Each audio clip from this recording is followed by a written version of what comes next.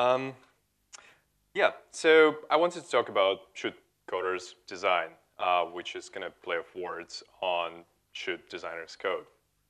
Um, I kind of graduated with a degree in metallurgy, which is the science of how to melt metal. Fascinating. Decided not to work in it in a single day. Became a self-taught designer, and after that, I became a software engineer.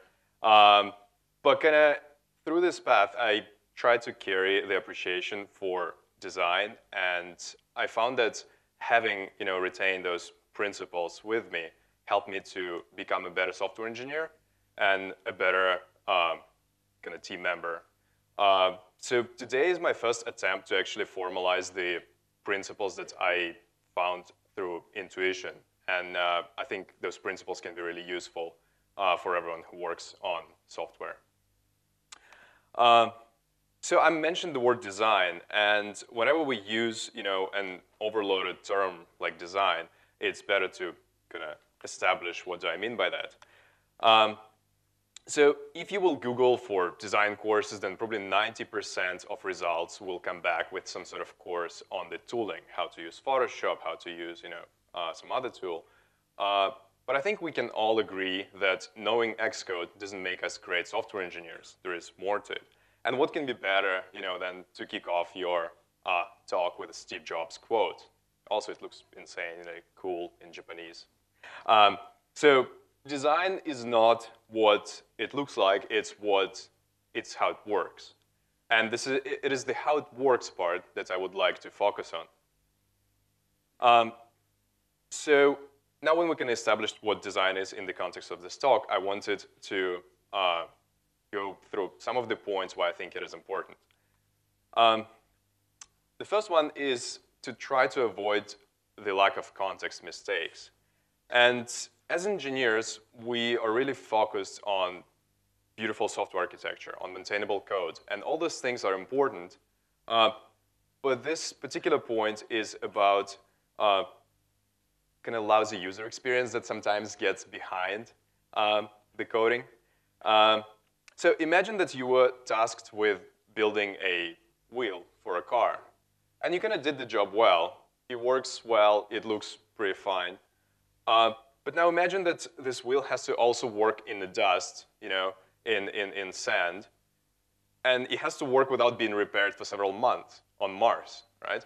So without having this knowledge in advance, it's really easy to design a wheel that kind of works, but it doesn't stand up to all the specs.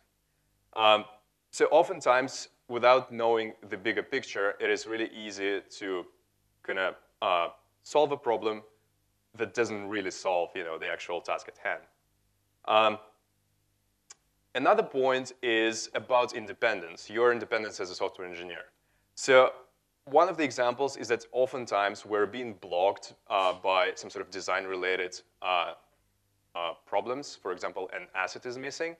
And these days, it's extremely trivial to look up a tutorial on how to export assets from Sketch or from Photoshop and cannot block yourself even if your designer forgot to do that.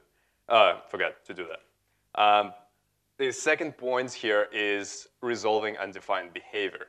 So another quite common scenario is that designers will not think through all the possible edge cases. And as software engineers, we see them way more often. The internet is off, and you have to load some sort of user-related data. So what should you do in this scenario? The easiest solution that comes to mind is that if you will take a look at different apps that do the same thing, and you will try to think as a user, what would you want to happen in this scenario? So would you want a button to retry to appear? Would you want some sort of playful error message to appear? Maybe you would want to type your credentials again, or maybe you would want to crash and show the home screen, which is probably not the best idea. So detaching yourself from your code base and just thinking as a user, what would you want to happen, helps a lot to find the right solution. It also helps you to kind of lose the fear of how hard it is going to be to implement this solution. This part is something that you can figure out later. Also, it's super helpful to evangelize those points to your peers in open source community or to your colleagues.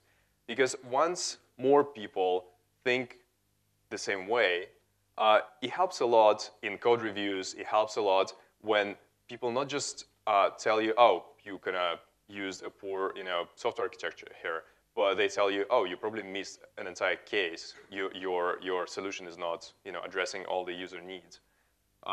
So that might be, those kind of people might be really good people to work with. So let's talk about some concrete ways of how to become a better contributor, a better team member. First one, and the easiest one that you can start with, is contributing tech expertise. So imagine for a second that it is 2008, and we're building the first ever application to find the best ramen near you. So your designer might come back with a screen that allows you to type in the address, and then once you submit the address, it finds best ramen places nearby. But we can kind of already see that there is a better solution that we can implement here. We can actually use the location sensor that all our phones have, and we can skip the screen altogether. So by doing so, we can save, let's say, 15 seconds of user time, and also we can address the most common use case. So you might be thinking that this particular example is contrived and that's location sensor, everyone knows about it. But think about it in the sense that you are probably aware of technologies that iPhone possesses. You know them the best. Your designer will not always know them. So it is up to you to step up and to say that there is a better solution. In this particular scenario, we can skip the entire screen of user interaction and get straight to the results. So another point is that every single technology these days is multifaceted, okay? So machine learning in this example has so many applications that not every product manager, designer will ever know all the aspects of it. So it is up to you, again, to tell your designer, we can use, let's say, machine learning in this example. And machine learning, as you probably saw in this example, has applications ranging from driving your car to translation to finding the routes, et cetera, et cetera. So designers and PMs might even know about a particular technology, but that they might not know all the extents of how this technology can be useful. And again, it's up to you to evangelize that and to kind of share your knowledge. Another point is about contributing your perspective. There is a great talk by Tony Fadell, and Tony Fadell is a person who's behind designing first iPod, and he built Nest thermostats later on. His talk goes about his kind of thinking, his way of thinking when he designs products. And one of the core points that he makes in that talk is habituation. Habituation is something that kicks in when our brain is trying to offload complicated tasks. So for example, when you just started learning to drive, habituation helped you to relax over time and to kind of pay less attention to the process of driving itself, but instead focus on more important tasks that you have to handle at the moment. Habituation also kicks in when we deal with some sort of complicated or uncomfortable work that we have to do often. And one of the examples is any sort of alert view that you have to skip to get to your content. That's when you just start clicking whichever button is bigger, or in this case, like any button really. So it will make you do something without even thinking about it. So habituation is something that also makes us noticing problems with other apps way more than with our apps, because we are dealing with our apps daily, and we get used to thinking about how to get faster to the feature that we're building, how to skip all the inconvenient steps in between.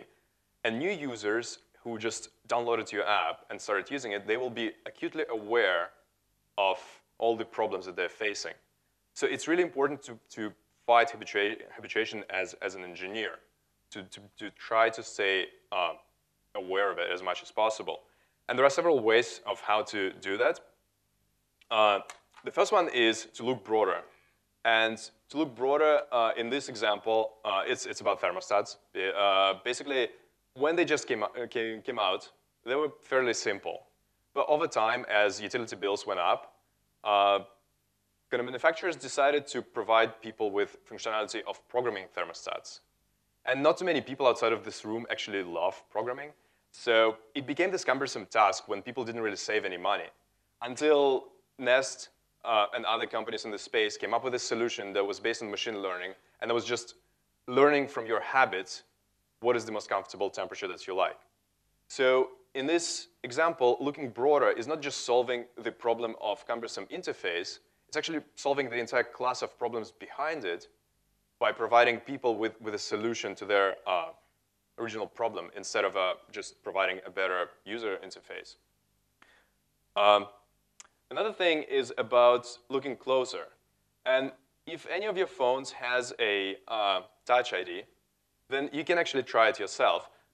If you have several fingers enrolled into Touch ID and for some reason you want to re-register one of them, you don't have to remove all of them and re-add them from scratch. If you want to remove one particular fingerprint, you just put your finger on the home button and you will see the relevant row being highlighted.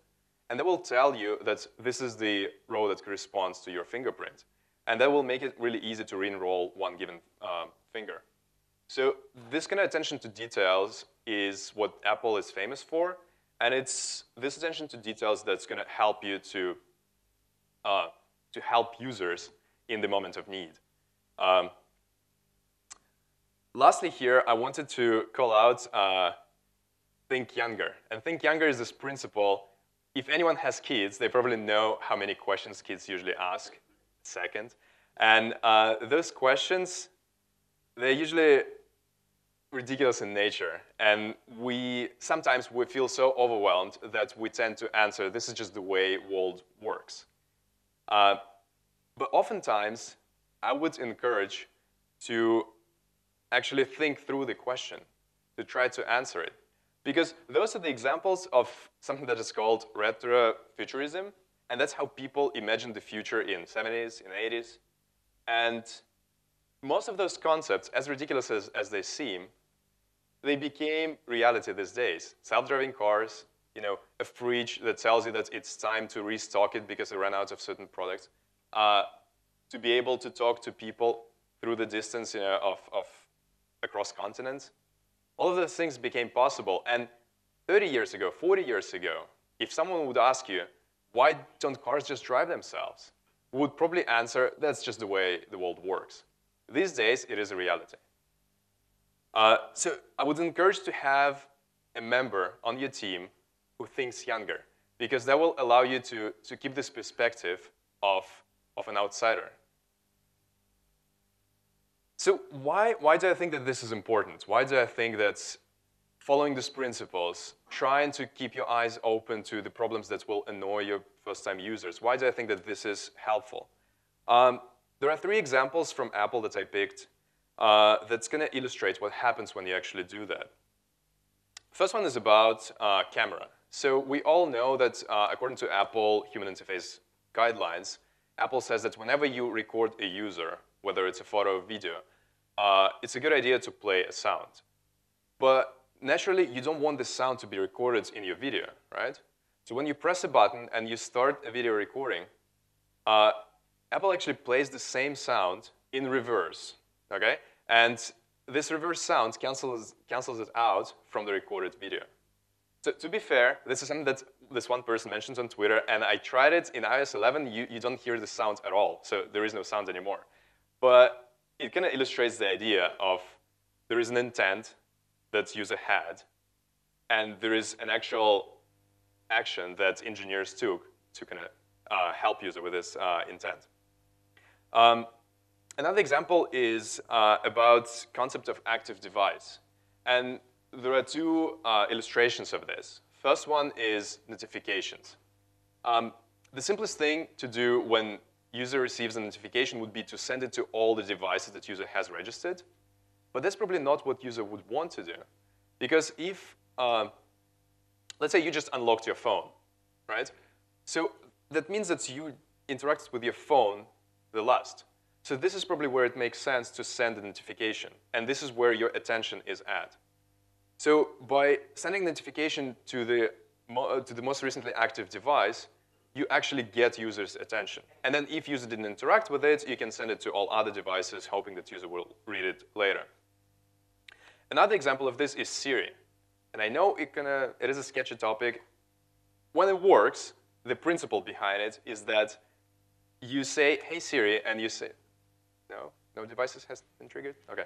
So you say, hey, Siri, and you kind of expect to device that should handle it should be the most capable device. So the way it works, and there is actually an article by Apple, you can find it down there, that goes into details. All the devices that you have in proximity, they start to listen to your request, and the most capable device will handle it. So if you will say, hey, Siri, play some sort of TV show, and you're at home in your living room, and there is an Apple TV, that's the device that should handle it.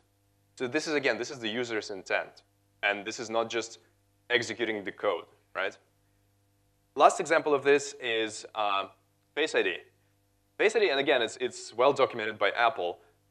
If you change your facial makeup or you have some sort of dramatic change to a face, Face ID might fail because it doesn't recognize you anymore. But if you type your passcode right after that, they will use the data that they just failed to recognize and incorporate it into learning. Because what you actually wanted, you wanted this data to be recognized as you, right? So if you had some sort of dramatic facial makeup, and then you typed your passcode, next time you look at your phone, it will actually recognize you. Because Apple used this failure as a learning instead. So you will be able to unlock your phone as often as you change the facial makeup over there. So to summarize, we kind of covered a few topics here. Most importantly, design is not about drawing. You don't have to know how to draw or to use Photoshop to design. So design is mostly about how to think through the way things work. And I wanted to conclude with this somewhat cheesy quote by Apple because it's been used so many times. But essentially, it's about how beautiful software architecture is not enough. Drawing pretty pictures is not enough. You have to work together with your designer to collaborate, to create truly beautiful and stunning experiences. Thank you.